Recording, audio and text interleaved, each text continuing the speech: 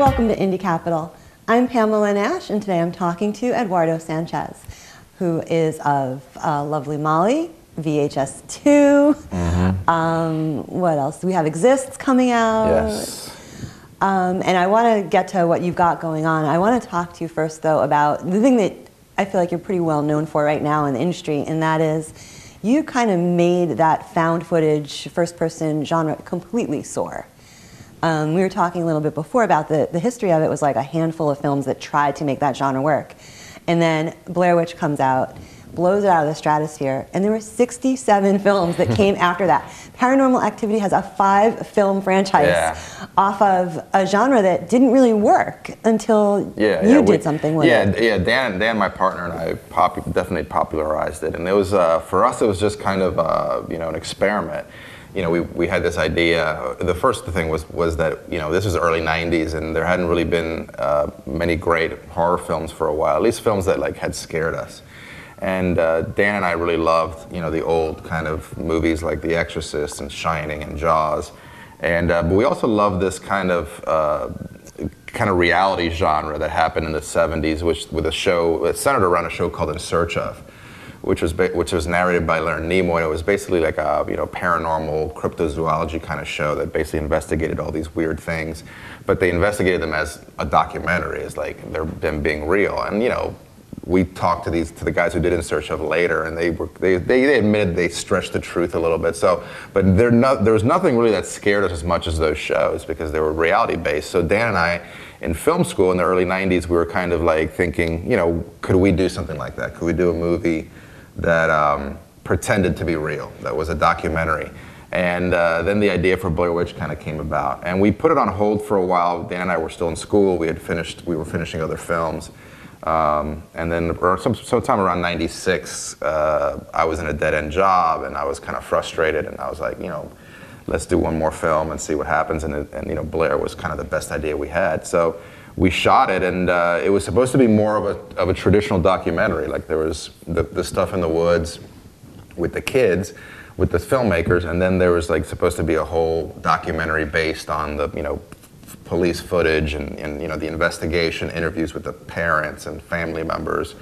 But then we realized as we were editing the film that we didn't need all this other stuff. And we actually shot a bunch of stuff, but we just ended up kind of discarding it and using it later for a Sci-Fi Channel special, to market the Blair Witch Project. But for us, it was just kind of like discovering this thing that worked.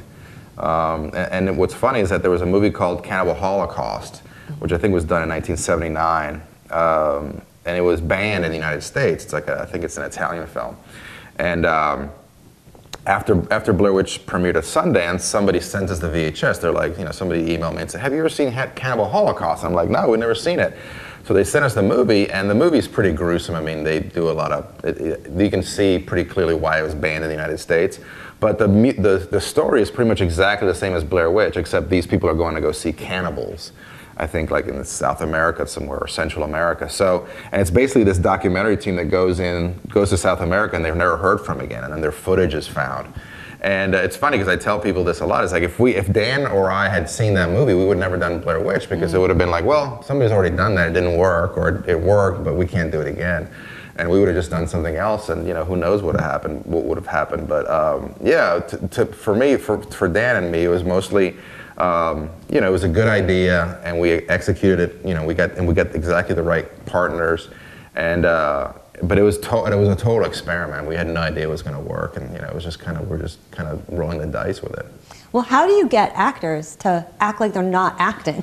Well, the acting thing was, the auditioning was kind of unique because, and actually I've used the same technique for other films, even though they're not improvisational, is the idea that, there's great actors, for different kinds of things. And we found that, really solid actors that we knew, that could do kind of dramatic, normal stuff, were not so good at, feeling real. So what we did was we auditioned in New York and Orlando, Florida, we were based, and we auditioned in LA for a little bit. But in New York, we basically just had people come in And we gave them these kind of instruction sheets before they went in, and they said, and it's basically said, as soon as you come into the audition space, you're auditioning. So as soon as they would come in, we would set up some scenario. We'd say, hey, hello, and you come to us, you're in like a parole hearing, and they would have to kind of explain why they want to be released from prison. And then we would switch to, oh, you just scored a perfect 10, in that dive or whatever. How do you feel? And then they would have to turn into like an Olympic, swimmer or a diver. And we just kind of took them through all these situations just to see how quickly they could, think on their feet. And some people were great, and a lot of people just had no idea that even in the middle of the thing, they'd be like, is this the audition? I mean, what am I doing here? So there was a lot of, we got a lot of insight into like how we were going to direct these people, and also what kind of actors we needed. So it basically just, we auditioned like 1,000 people, and this was totally like cattle call, New York City, tiny room kind of auditioning with a line out the door, and this is, before the internet. So it was kind of like people would just line up and come in, and we, eventually over like the 3 or 4 months, we whittled it down to the three actors that we picked for the movie. And this film took off like in such unexpected ways. It's got like its fan thing, and there's a video game, and so many things coming off of it, and awards all over the country, and you're going to Cannes. And what was your reaction to all of that kind of attention from something that you guys were like, well, let's just see if we can do it? The reaction was crazy. I mean, it was just something where, after a while, you kind of get numb, because you kind of have to turn yourself off, because there's just no more like, oh my God, that you can, that can come out of you. I mean, we knew we had something cool, because we had, we were building this website, and we were getting a lot of reaction for the website, and then we got into Sundance, and then we realized, okay, we're going to have something cool here, but we had no idea. I mean, we didn't even plan the movie to go into theaters. That's why people are always like, why'd you make the movie so shaky? People were throwing up in the theaters. I'm like, dude, we never imagined that this thing was going to be in the movie theater. I mean, we thought it was just going to be on video, if we were lucky, because our whole goal was just like, let's just get a video deal, and then we can, hopefully make enough money to make another movie. So when it kind of started, it went to Sundance, and it was kind of this big movie at Sundance, and sold after like its first screening. And the artist and the distribution company kind of reintroduced the website, and it started kind of getting very popular, and people were calling me saying, hey, this is your movie? I can't believe I just heard, So then once, we realized that it was crazy, and actually one of our, somebody that we went to film school with called us like about a month and a half before the movie came out, and she was like, she worked at some studio or some kind of company that gauged the market, like how, because movies have a certain kind of rating before they come out, like they kind of know what numbers they're gonna do. And she was like, do you know that your movie is rating better than some of these $80 million movies that are coming out? Like, people know about it more. Like, they basically ask people, have you heard of this movie? Are you going to go see it? And that's how kind of they gauge, how popular a movie is going to be. So when she told us that, we were like, wow, this could be really crazy. And then when the movie came out, and it was, they launched it on one screen at the Angelica in June, I think, in New York, and every single showtime was sold out, and then it opened on like 3 screens for the weekend, and crazy, average per screen average for the time. And so we, there was like this craziness, and then everything else was just like, multiple explosions going off. And you literally go from being, totally struggling filmmaker, and really, we were having our power cut off or our water cut off. Like every other month, we'd have some utility that we wouldn't pay, and we couldn't pay. To go from that to have this, this movie that is on, 1,600 screens, and everybody's talking about it, and you're meeting, we're meeting people like Roger Ebert, is loving the film. I mean, it's like a dream come true, and it was something that for us that we never imagined. Like before Blair Witch, probably the biggest success was, maybe Robert Rodriguez with El Mariachi or Kevin Smith with Clerks. But you look at what those movies did and what Blair Witch did, and Blair Witch was just like, there was nothing else like it. So we couldn't even dream that big. So once we got past the whole idea of like this movie's actually competing with with movies that cost thousands of times more than it, we knew we were in new territory, and we were just kind of trying to enjoy it. Like I remember Dan and me like in Cannes or in Toronto or wherever we were at them, and just kind of looking at each other and saying, this is never going to happen to us again. So, let's just enjoy it and, try not to get too crazy, But it was life-changing, it was life-changing, and, and it was also a scary time because for the first time ever, your film is going to be seen by a worldwide audience, and that your next film is going to be seen by the same audience. So, it's just very scary to have like this very limited kind of access to what you're doing to all of a sudden everybody's going to see it. So it's like just, it's part of the reason why we didn't do any films for so long after Blair Witch is that there was this kind of trepidation as far as like moving forward, and because, all of a sudden it wasn't just making films for your family, you're making films for everybody, and it was, it's just a frightening thing to have this child that you care for out and to be criticized and to be maligned by people, It's interesting that you point out, like you make it for your friends and your family, because you guys are kind of considered like pioneers in leveraging the internet to get the word out about your film too. Mm-hmm. I mean, Kevin Smith didn't really have that. Well, it was before the internet. Yeah, I mean, look, our thing was, it was 99, so, 88 and 98 and 99, so basically it was the perfect time.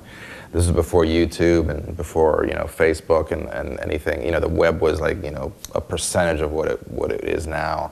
But there was, there weren't these big channels, but also there wasn't as much clutter.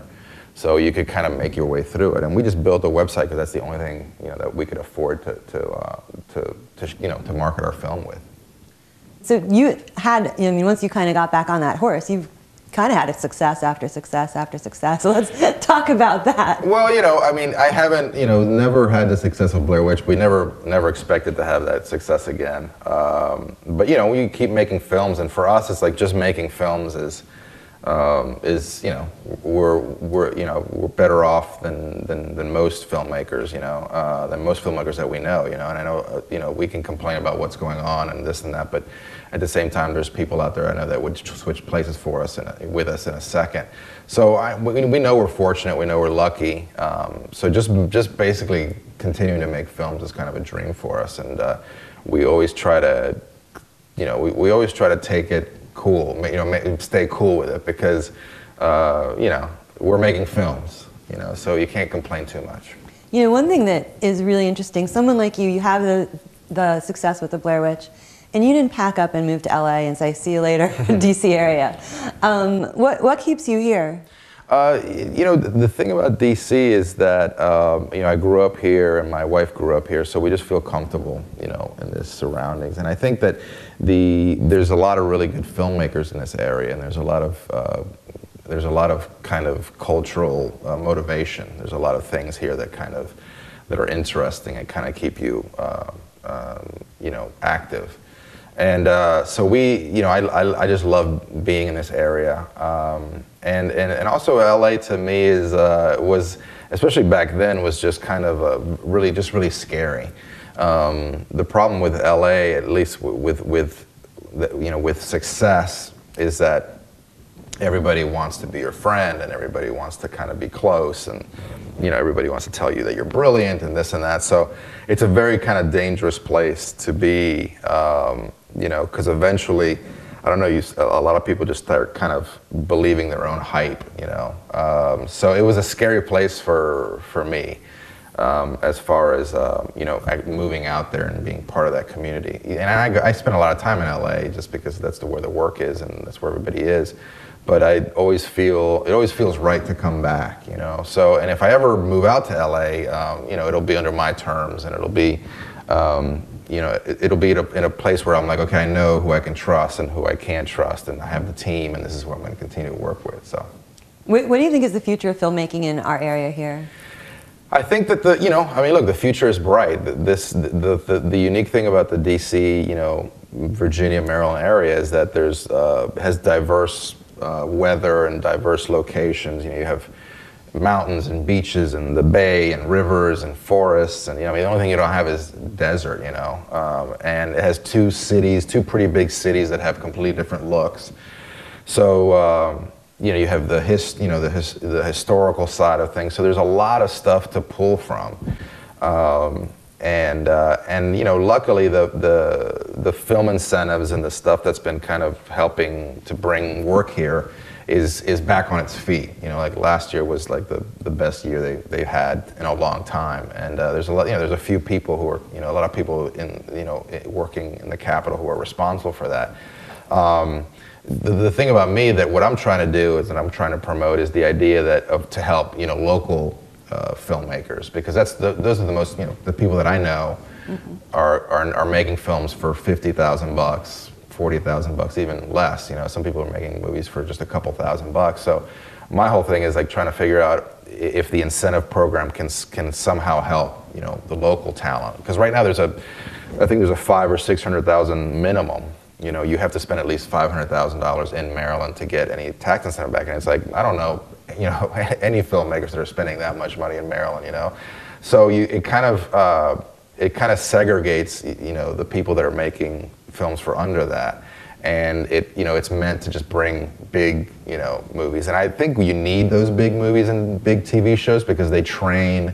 They keep everybody, working, and they train everybody, and it's real work, and you learn from, you're doing films with professionals. But I think there's also a little, what we're asking for is just a little slice of that pie to be given to local talent, because we think that that's really the future of, at least the creative base in Maryland. I mean, you can always attract people to Maryland by giving tax incentives and just giving away as much money as you can to the productions, but you can't make people, the people that are really making films here are making them for the right reasons. They're not making them for the tax incentives. So it'd be cool to give them a little help and, and help them just make films here, make it a little easier to make films here. So tell us what you have going on right now. I have a ton of stuff going on. I'm actually like the busiest I've been in a long time. I'm writing a pretty big reality show for ABC. And my partner and I are writing this. We're about to unleash this movie called Exists on the world, or at least onto the buyers. We haven't shown it to anybody yet. And it's a Bigfoot movie that I've been wanting to do for a long time. And it's like the third Bigfoot movie that I've been associated with, and it's the only one that we could get. We got financed, and we finally did it. And the creature looks really great. It's kind of everybody has seen it is really has reacted that way, like they've never seen Bigfoot in this way. So it's kind of what I really wanted to do. And then there's a movie called VHS 2 that I directed a segment for. It was a lot of fun. It was an anthology, like a found footage anthology, and it's a sequel, obviously, to VHS, which came out last year.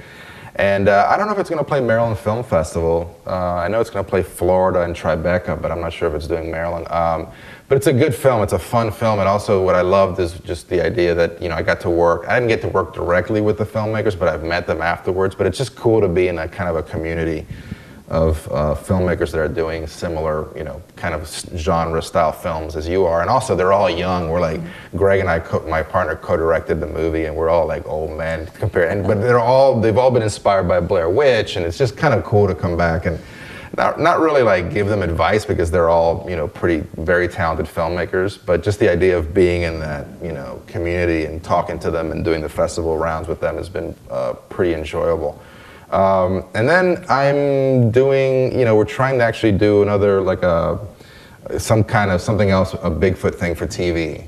And we're talking to a few networks about that. So this year's going to be pretty busy, and hopefully, we can continue to, like I said, make films and kind of live this crazy dream that we've been living. Thank you so much for spending time with us this afternoon. Really appreciate it. Thanks for having me.